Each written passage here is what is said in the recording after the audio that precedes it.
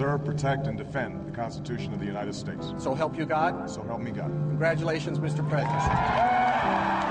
So U.S. Airways jetliner has crashed into the Hudson River here in New York City. And as we mentioned, everyone apparently made it out safely. The plane apparently hit a flock of birds. Breaking news about a never-before-seen outbreak of the flu. A deadly strain has crossed the Mexican border and is now in the United States. Cargo ship Captain Richard Phillips is safe and unhurt tonight after U.S. Navy SEAL snipers from the deck of a warship shot and killed 3 of the kidnappers. Breaking news now on Fox News Channel.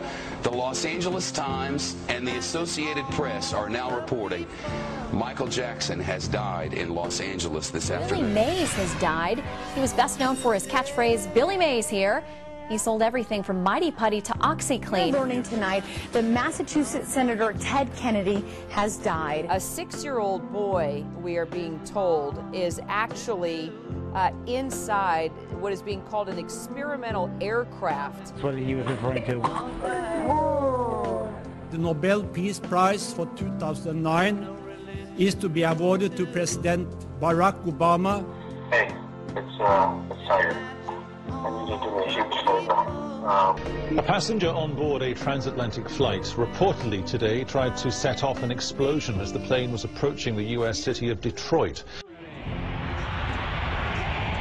9, 8, 7, 6, 5.